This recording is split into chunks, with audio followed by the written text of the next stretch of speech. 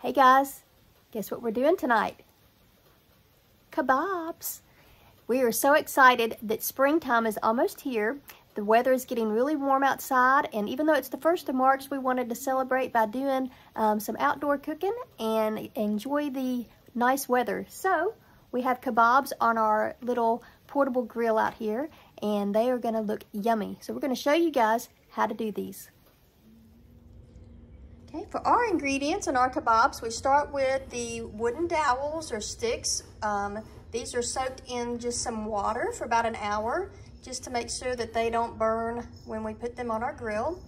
And we have lots of meats and vegetables, and even tomatoes, which could be a fruit or vegetable, depending on where you're from in the world. This is steak. This is sirloin steak tips. I had them marinating for about an hour in some pineapple juice and teriyaki sauce. Then we have our chicken that's been cut up as well, and it's been marinating in Italian dressing. We also have some rough chopped onion. This is a Vidalia onion or a sweet onion. And we have some bell peppers. We have red, yellow, and green for some bright color. And we have some pineapple. So again, you can make these however you want to. This is how we're gonna make our kebabs. All right, so we have our skewers that were soaked in water. And the first thing I'm gonna do is put a piece of meat on it. We have our steak here that's been marinating. And then I'm gonna alternate the different ingredients. I'm gonna start with an onion, and then maybe a bell pepper for some color, maybe a different color bell pepper, and maybe a piece of chicken. And we'll do a tomato, make it bright and colorful.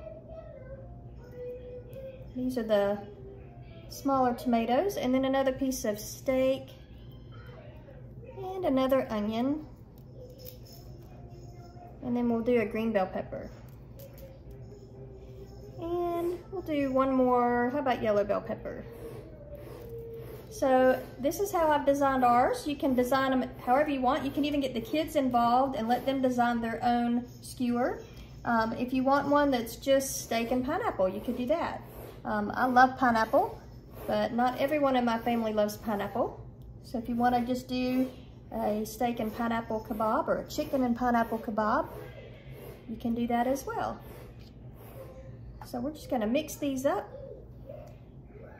and put them on our little grill in just a minute. So there's another version of a kebab as well.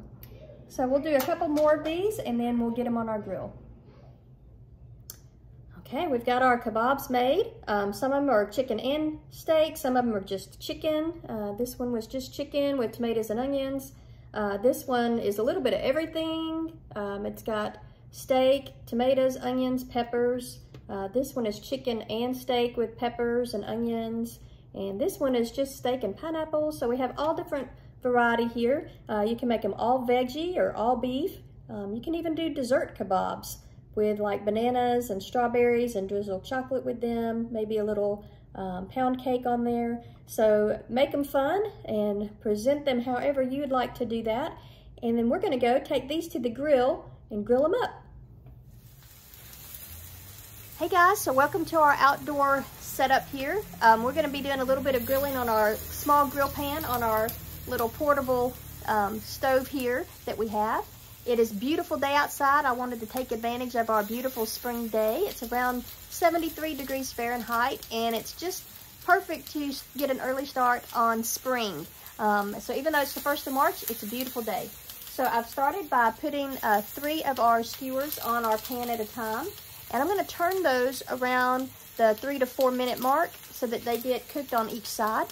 Because some of these have chicken in them, and you need to get your chicken to cook until about 165 degrees. You want to make sure your chicken's well done. Then you'll need to cook those until that chicken is done. If the ones that have steak don't have any chicken on them, then you can cook those to whatever temperature you like your steak. If you like it medium or medium rare or well done, that's your decision. So we're going to flip these every now and then so that they're turned about every 3 to 4 minutes. These guys are cooking up. I've turned them, rotated them once. You can see where they're getting the grill marks on the side. And we're going to keep rotating those around until they're cooked all the way through.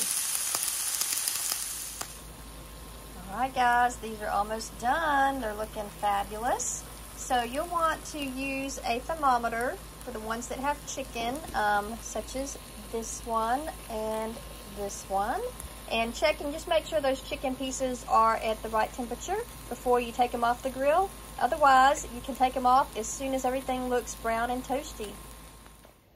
And so our finished kebabs look great. We still have a few more that are cooking up. And if you like these and like these types of ideas, please like and subscribe and comment down below and let me know what type of kebabs you like to do. We'll see you next time. Thanks. Bye.